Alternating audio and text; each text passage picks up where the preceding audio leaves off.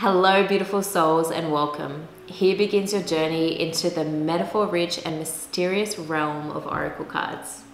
My name is Steph, and I'm going to be your guide for the course. So, where do we even begin when it comes to oracle cards?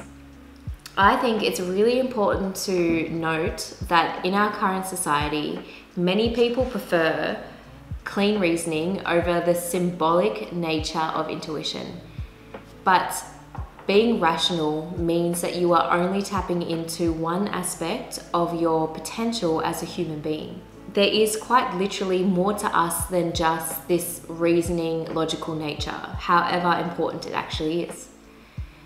When we learn to access and consult this different dimension of our being, we are tapping into a very layered and personal conversation that is full of both contrast and abstraction.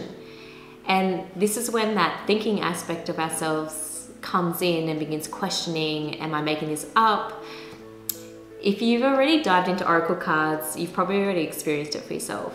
So I want to give you tools, resources, information in this course that can help you enter the realm of your intuition with a solid foundation that is free of self-doubt and limiting conversations in your head. And when you allow yourself to enter this place, you are going to receive new possibilities, new frames of reference that can be applied to your life in order to see new outcomes. And now I want you to know that the techniques, the strategies that I'm going to offer in the course can feel mystical, but are actually a natural consequence of being a biological human being. And the strategies are full of wonder and awe, as any conversation with your soul should be, yet they don't actually require any psychic skills or understanding. What you will learn is practical, understandable, and achievable for anyone, no matter if you're a beginner or you've been delving into the cards for years. This is because I'm not teaching you how to be psychic or predict anything, but rather I'm sharing with you ways in which to use oracle cards as a tool to bring forth your intuition into its proper place in your consciousness.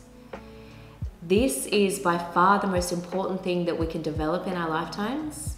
And oracle cards are an amazing tool to help us do this.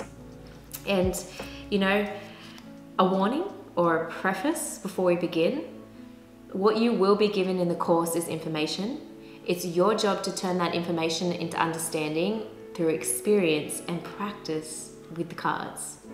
You know, imagine if you've never eaten a mango. I can describe the taste and the texture and the pleasure of eating one, but until you actually bite into one for yourself, you will never truly understand. So, like I'll say throughout the course, humble, repetitive practice of the techniques that I offer you are the key. Oracle cards will always be a tool. They will never be the power. You alone have the power to access the field of information around you and pull it into you and receive it in symbols or words or senses, whatever ways it comes to you. The cards then are a practical way to bring this insight into physicality in a very clear and very direct way. Now, what I can promise you is that each time you delve into a lesson, you are going to take something of real value, and then when you apply it, you will see exponential growth in your capability and skills to receive information and become a high quality card reader. So in saying all that, we are going to move now into the first lesson, which is all about getting into the basics behind the science behind the functioning of card readings and turn this mystical practice into a biological technology that's available to every single person. And this information is important because it will dramatically expand your own belief in your ability to draw information from the cards. And this belief is a foundation that is so necessary for a card reader who knows their shit. So, in saying all this, I'll see you in lesson 1.